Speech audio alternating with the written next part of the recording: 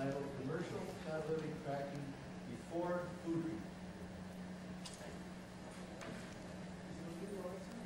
You might want to turn off the slide. Do you want to use it? I don't think I'll need it, but figure out which one of these slides.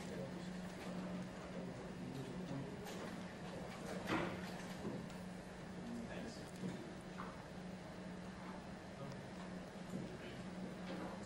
Thank you.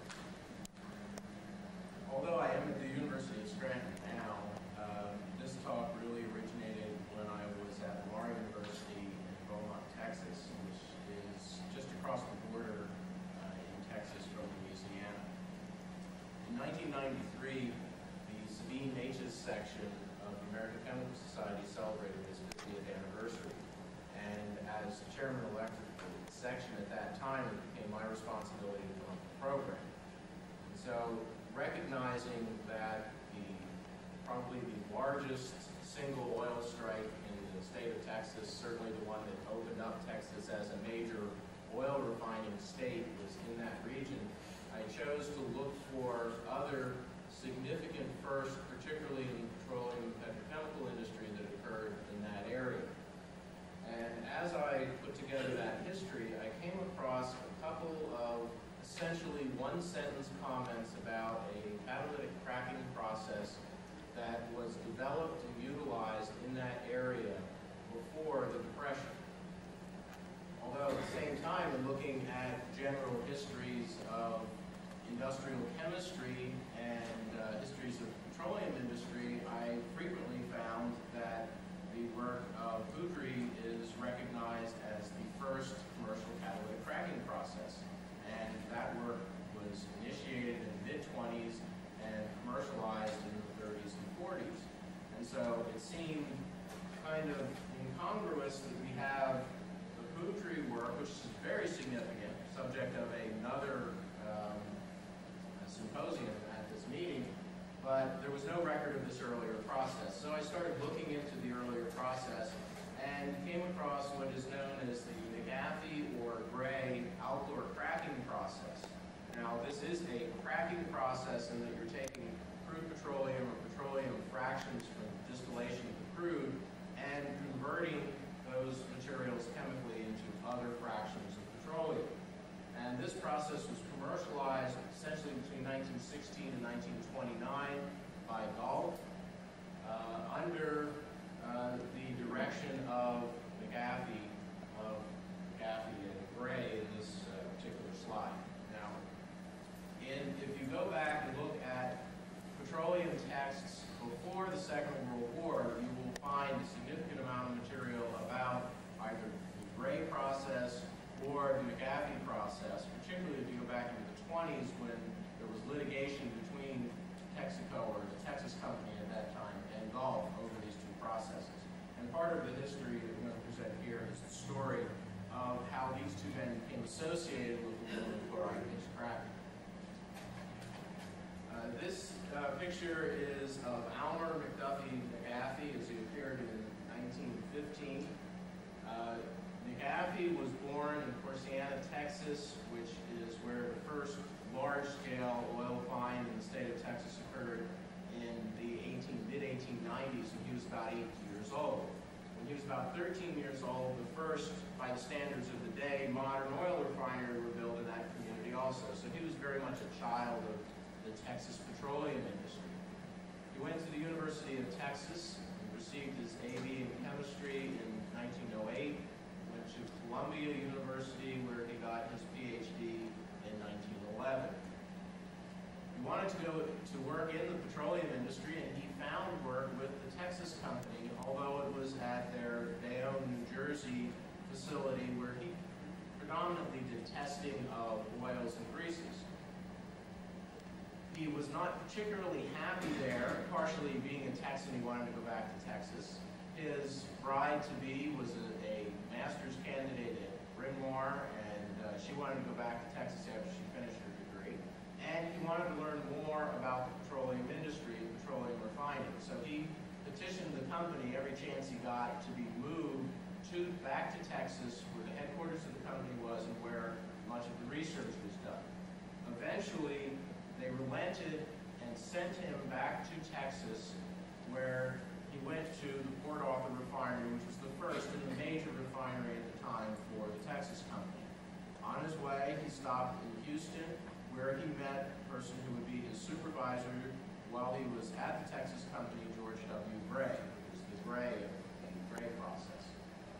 George W. Gray had already a long history in the petroleum industry.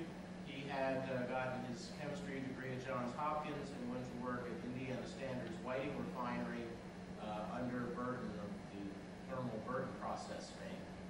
He left when Humphreys, who was also a famous name in the Burton process, thermal cracking process, went to the Sunflower Oil Company and then subsequently to the Texas Company, where when McAfee got there, he was chairman of what they called the refining committee at the company, which was the committee responsible for research and laboratory operations at the facility.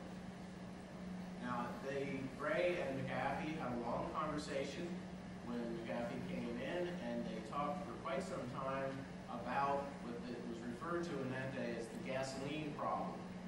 At the turn of the century, when gasoline, which was the natural gasoline refined in crude oil, was distilled out, it would be collected, at least in Texas, it would be collected until spring when the floods came along, and then they dumped it in the local rivers because it had virtually no commercial value.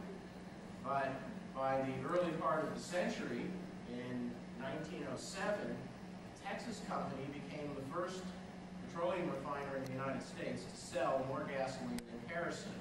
By 1911, gasoline demand was greater than kerosene demand nationwide.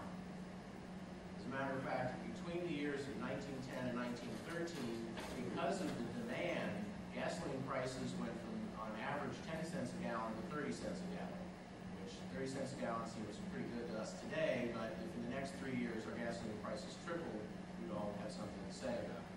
So the gasoline problem was how to get more gasoline out of crude petroleum. At that time, there were no cracking processes. You took the petroleum, you distilled out the natural gasoline that was there, and then the rest you tried to find a use for kerosene, heating oil, asphalt, waste, in many cases. And in particular, Texas and Southwestern Petroleum had low gasoline fractions, natural gasoline fractions. So it was a big problem for young companies like the Texas Company and Gulf. Well, McAfee went to Port Arthur refinery and started doing research, and he developed, the slides he developed a process where he had been charged by Gray to develop a process on hydrogenation, but he did some other work where he developed a process using aluminum chloride as a cracking agent. He let Gray know in December of 1912 of his partial success, and then in January of 1913 told Gray that he had had very good success and worked out much of the problems in cracking crude petroleum or petroleum distillate fractions to increase the yield of gasoline. Gray then filed what is the drawing on the right, although it's very difficult to see in the slide, filed 2 patents on aluminum chloride-based cracking. McAfee was very upset by the fact that his name appeared nowhere on those patents. So he went to Gray, got no satisfaction, went to Holmes, who was the vice president in charge of research at the Texas Company. He is the Holmes of Holmes Manley, which is a very important thermal process that was developed by Texaco in the late teens and early 20s. And Holmes would not side with him either. He sided with Gray and told McAfee that the patent was Gray's. McAfee, being very unhappy, went across the street. Port Arthur was, and to a large extent still is, a 2-company town. The Texas Company, now Texaco, on one side, and on the other side, Gulf, which now would be Chevron. He went to Gulf, where he met George H. Tabor, who was to be a very important person in his development as an engineer and chemist. Tabor was very interested in this aluminum chloride process because, like Texaco, Gulf wanted to solve the gasoline problem. He spoke to the company's lawyers, and at that time, the way the law was interpreted, because because McAfee had been told to develop a hydrogenation process, and the aluminum chloride process was not a hydrogenation process, then the lawyers said that McAfee should have the rights to the patent. And if he left Texaco and came to Gulf, the rights would move with him to Gulf, which is exactly what McAfee did. The Gulf Oil Corp, or Gulf Refining at that time, promised him that they would make him head of aluminum chloride refining and provide him with the resources to develop an aluminum chloride-based refining process. And so the drawing on the left is actually part of his patent. These drawings, you can see them better, are very close to one another. As a matter of fact, in the 20s, one of the writers in one of the chemical technology texts that I was looking at expressed some surprise that either of these processes were ever awarded patents, because there was significant literature precedent, and actually there were also patents precedenting use of aluminum chloride in terms of the petrochemical industry. If we look here, we find that back in 1877 in Britain, on behalf of Friedel and Crafts, the first aluminum chloride-based cracking application was patented. The subsequent patents that are there in the late 1800s, early 1900s, are for the most part for processes in which you would do polymerization rather than breaking material, high-boiling material down to crack it. But polymerization using aluminum chloride becomes very important later on in this story, so I'm presenting here. There's also a fair amount of aluminum chloride process literature, beginning with Friedel and Crafts' discussion of cracking of petroleum in 1878, and a number of other processes, most of which are producing lubricating oils by polymerization processes, although there's a couple of cracking type processes indicated. These are all prior to 1912, when McAfee started doing his research work. The significant difference in what McAfee did, to be fair, and if you want to count Gray in what Gray did, was they made improvements and changes in the actual process.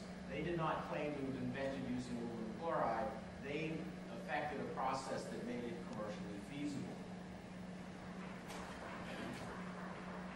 Many other people, in 1915, when the Gulf Oil Corporation of McAfee announced at a AICHE meeting that they had a process for cracking using aluminum chloride, they were not the only people who were trying to develop a process. Obviously, Texas Company had started in 1913, but a number of other refiners spent a significant amount of money trying to develop aluminum chloride processes. And these are some of those who have patents before 1929, when the aluminum chloride cracking ended at Gulf Oil Corporation. One in particular that we should note is the Hoover Company, which has patents in 1922. There is some evidence that the Hoover Company did commercialize aluminum chloride cracking, although I have not been able as yet to find anything about the Hoover Company other than a notation in National Petroleum News that they had utilized their patents and developed a commercial process. I do have both the patents that they filed. Standard Oil was very into this kind of thing, as was Universal Oil Products. They eventually ended up getting into a joint licensing agreement with Texaco, where they shared all their knowledge on aluminum chloride cracking. Once the Gulf Oil Corporation had the patent, they filed their patents. Texas Company filed infringements against the patents. Went through the entire patent process, going all the way up to the Commissioner of Patents, and then went into the court system. From 1915 to 1928, Texaco and Gulf sued one another repeatedly, had appeals, had all kinds of infringement suits against one another on aluminum chloride-based cracking. During that time, Gulf was the only one who actually really tried to commercialize this process, but suits went back and forth and were finally settled in 1928 in favor of Gulf and McAfee. During that time, the two companies together managed to obtain over 50 patents on aluminum chloride and aluminum chloride cracking type processes. This picture here is of some of the 1,000-barrel stills that were built by Gulf Oil Corporation. This picture would date from the mid to late 20s. In 1915, they built their first of these stills, these 1,000-barrel stills, and what they found was their biggest problem was aluminum chloride, not the cracking. They got the cracking worked out, but aluminum chloride was very expensive at that time. In 1913, when McGaffey began his work, he paid $1.50 a pound for aluminum chloride. Now, what he found was that he could make about a gallon of gasoline for every pound to pound and a quarter of aluminum chloride, depending on his charging stock. But 30 cents a gallon, you can figure that the math doesn't quite work out for this process. So what ended up happening was Tabor, the general manager of the refinery in Port Arthur, who eventually became vice president of Gulf, agreed to allow McGaffey to spend as much money as he needed to develop a process for making aluminum chloride on a large scale. This is another shot of the stills from the side.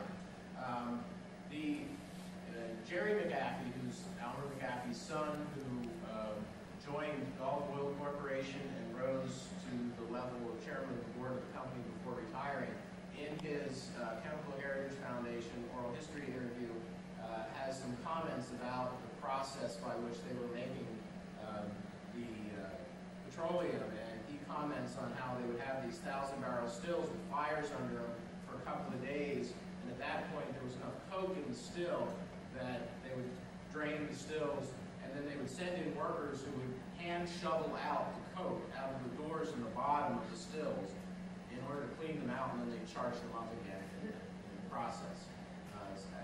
His comments are really very interesting about the real world of doing this kind of thing. To solve the problem of aluminum chloride, Gulf eventually ended up spending $1 million over 3 years. And we're talking about the years 1915 to 1918, when $1 million was a lot of money in comparison to today. They built, at that time, in the early 20s, they ended up building the largest electrolytic chlorine manufacturing facility in the United States in order to make chlorine for the sole purpose of making aluminum chloride for the process of making their gasoline. Now, this is the view of the chlorine plant and the cell room for the chlorine manufacture. There were some problems associated. It took them 3 years to develop a process because there were a number of problems associated with developing commercial aluminum chloride. One of those was how you make and collect a material that sublimes very easily. Well, they started out by using brick condensers like these. Now, these things were like 26 feet long and I think 6 feet on one side, 3 feet on the other side, and they would mix bauxite and carbon and coke, essentially, and they would pass the chlorine through this mixture, heated, so that the aluminum chloride would rise up, and the problem would be it would condense in these brick condensers, and it would clog the condensers up, and eventually, if you didn't clean them out quickly enough, the condensers would explode. And McGaffey makes some comments about how humorous it was, all these explosions they had, although the workers did not find them to be as humorous as he did. Eventually, they developed another process by which they condensed into a 16-inch in diameter iron pipe with scrapers on the sides that would just knock the aluminum chloride down into a bin to solve that problem. The 3 years of development, one of the reasons they had to go through 3 years of development was when you have chlorine gas heated to about 400 degrees Fahrenheit, it's a pretty reactive substance and has a tendency to eat through brick pretty quickly. And so it took them 3 years to develop a way to keep the chlorine from eating the apparatus to develop the aluminum chloride. The process they eventually developed involved using still the fire brick, but they had inside the fire brick bauxite packed on the sides of an iron pipe, and the bauxite helped protect the iron pipe and the fire brick so that they would have to replace those iron pipes about every 6 months, but they were able to collect aluminum chloride in very large scales. I believe that at one time they had one aluminum chloride production facility that was making 40,000 pounds a day of aluminum chloride.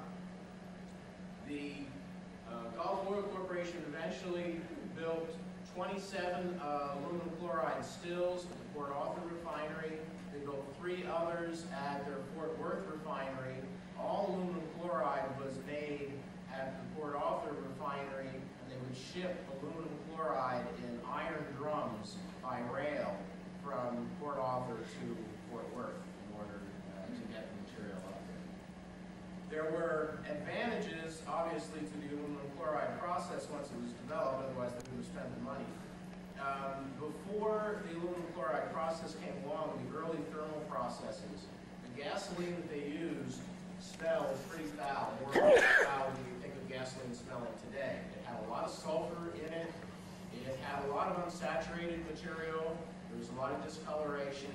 And what they found was the aluminum chloride process eliminated the discoloration and the foul odor from the gasoline. And so they had a product which they considered to be sweet. They also found, once they started utilizing this material, that it had better anti-knock properties than the thermal gasoline of the day. As a matter of fact, the origin of no-NOx gasoline, which was a mainstay of the Gulf for many, many years, comes from the aluminum chloride process. The aluminum chloride gasoline was the original no-NOx gasoline. In developing the aluminum chloride synthesis process, which was really the major coup for Gulf, they were able to get their price down, their cost of making the material, to 3 cents a pound from the $1.50 a pound they paid for it originally. They were not the only people who were interested in this, though. There were several other companies that patented processes and many other companies who didn't patent processes, but in particular, Alcor Chemical Company, Standard Oil of New Jersey, the individuals who were getting patents in Alcor Chemical Company in 1916, 1917, the company seems to have disappeared, but their names all of a sudden appear as that company disappeared at Standard Oil of New Jersey. I have not been able to find out whether Alcor Chemical Company was a subsidiary of Standard that was reabsorbed, or whether it was a separate company that was absorbed by Standard. But there are a significant number of patents by Standard in New Jersey, both in aluminum chloride cracking and in attempts to make aluminum chloride. So they really seriously tried to develop this process, although they never commercialized. Texas company was also active, and Sinclair Refining in 25 is one patent on trying to recycle aluminum chloride. One of the reasons why many of these people got into this other processes for making and recycling aluminum chloride was the recognition that aluminum chloride could be used to make lube oils. In the late 20s, many manufacturers, including Gulf, started making lube oils using aluminum chloride-based processes. As a matter of fact, the origin of Gulf Pride oil was their highest quality oil, which was generated from the aluminum chloride process. Now, just to show the significance of Gulf's attempts to make aluminum chloride, although I imagine people back probably can't see this very well, if you look at aluminum chloride production in the United States in thousands of pounds, there were, between 1918 and 1923, Gulf only made a very small amount. But in 1923, when their main battery of the aluminum chloride plant came online, they started making huge amounts of aluminum chloride. In 24, there was, in the entire country, only about 12 million pounds of aluminum chloride were produced, and almost 11 million were produced by Gulf Refining. And I have percentages over there on the right of the total percentage of the total aluminum chloride produced in the country, and also of anhydrous aluminum chloride, which is the material that Gulf was using. When you get down into 1927, 28, and 29, when the anhydrous numbers are available for the whole country, what you find is Gulf was producing between 91 and 94% of all the anhydrous aluminum chloride produced in the United States. This was significant in that aluminum chloride, as we all know from the laboratory scale, is a very important catalyst material. All Friedel-Crafts chemistry utilizes aluminum chloride processes. Many of the dye processes involve aluminum chloride. But up until this time, they were not utilized to a very large extent industrially because aluminum chloride was too expensive to use. Well, in 1929, thermal cracking processes had improved to the point where the thermal cracking of gasoline was competitive with aluminum chloride price-wise, and Gulf decided to get out of the aluminum chloride cracking business and only use aluminum chloride for the production of lube oils. Now what this did is it left them with a huge capacity for making aluminum chloride, which they didn't need any longer, and they had spent a lot of money. So what they did was McAfee, at an AICHE meeting, announced how they had developed a process for making aluminum chloride, and also announced that Gulf Oil Corporation would be selling aluminum chloride at 5 cents a pound in train car quantities to anybody who was interested in buying. The price the day before he made that talk was about 12.5 cents a pound. So what this did was open the door for a significant amount of interest in going back and looking at old Friedel-Crafts chemistry, a lot of chemistry in the literature, and by other refiners for using aluminum chloride in making lubricant fuels. And I'll have to read this too because I imagine someone can't read it. In Industrial and Chemical Engineering News, which was the predecessor of C&E News, an editorial said, referring to McAfee and Gulf and the aluminum chloride process, in many a laboratory, the long list of Friedel and Crafts synthesis worked out and described some 50 years ago will now be reinvestigated from the standpoint of commercial utility, since at last aluminum chloride is available in carload units. Those who make fundamental reagents available to industry at a cost permitting more extensive use perform services, the beneficial effects of which will be felt for many a year to come. This, even though today nobody knows who McAfee was or anything about this process, at the time, making the aluminum chloride available was considered one of the most important events of 1929 in the chemical industry, because it meant that a lot of new chemistry, old chemistry, would become new chemistry from the industrial scale.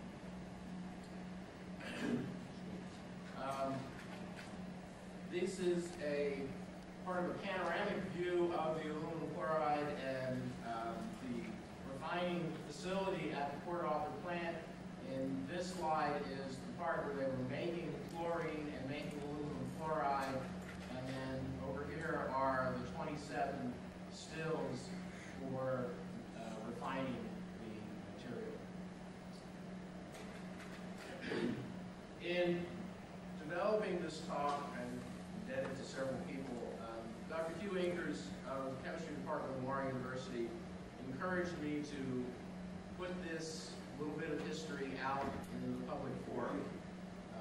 We had many conversations in which we recognized that it's very easy for material, even 3 generations old, to be completely lost from the historical perspective and from the historical record.